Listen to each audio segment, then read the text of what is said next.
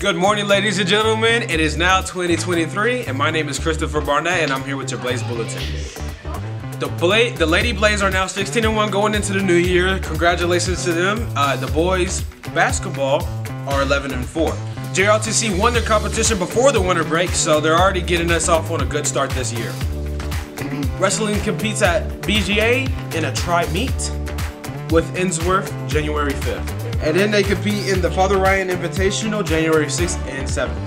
Homecoming week is coming up early February. Stay tuned for more info. Opportunity night is also coming up at Blackwood High January 26th. Stand up and stand out, more info coming soon. My name is Christopher Barnett, and this is your first Blaze Bulletin for 2023.